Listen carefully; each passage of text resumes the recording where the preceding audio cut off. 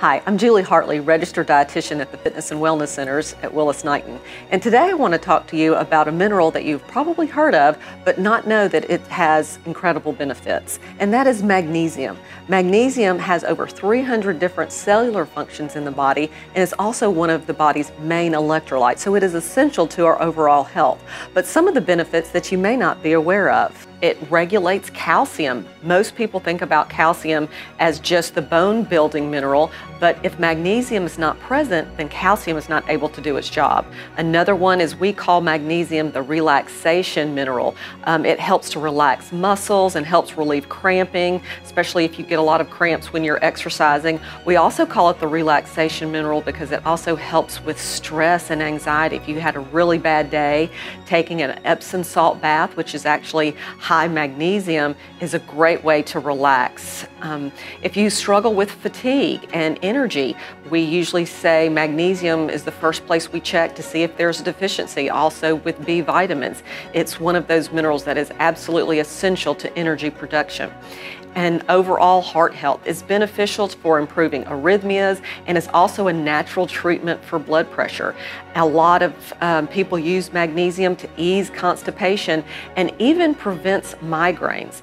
So as you can see, there's so many different benefits to using magnesium. Unfortunately, one of the problems is that magnesium deficiency does not show up on a routine blood test. However, we know that the standard American diet, which is full of processed food, is very low in magnesium. So we really encourage getting magnesium-rich foods in your diet and also supplementation as long as your doctor is approved. So let me show you a couple of foods that are really rich sources of magnesium.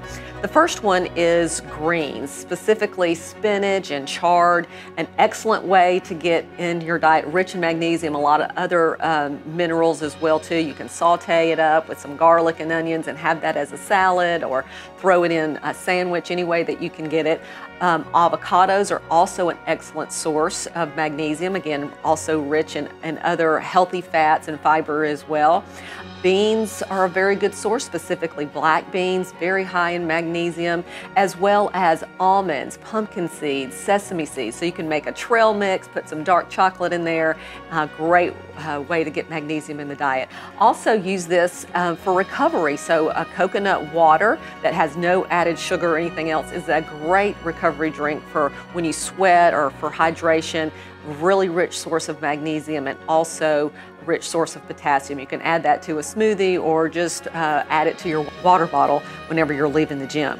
So we want to include magnesium-rich sources of food in our diet as much as possible, but it is also a great idea to supplement with magnesium as well too. The only caveat is that most of the supplements of magnesium are magnesium oxide. It's a very poor absorbed source of magnesium. So what I want you to look for are other sources like a citrate, a glycinate, a malate. We usually say the 8s for magnesium is a good thing to look for. So how you would do that is you would turn it around. You could usually, the front would say some kind of magnesium complex. You would turn it around and it would show you the source of the magnesium right here and how much is the source. So a great idea is just to get one that has several different types, because each different type would do a different thing in the body.